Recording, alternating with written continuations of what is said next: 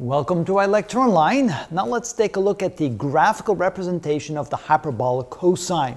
We now know that the hyperbolic cosine of x can be defined as e to the x plus e to the minus x divided by 2. If we now graph the first half of that, 1/2 e to the x, we get a function that looks like this. It's the exponential function that crosses the y-axis at 1/2. If we then graph the second half of that, we have y equals 1/2 times e to the minus x, so we get a function that looks like this. It's basically this function flipped over, crossing to the point y equals 1/2.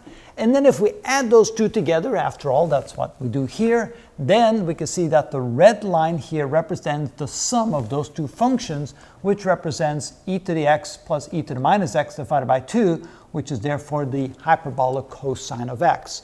Notice that when we add these together, we cross over at y equals 1. Notice it's an even function.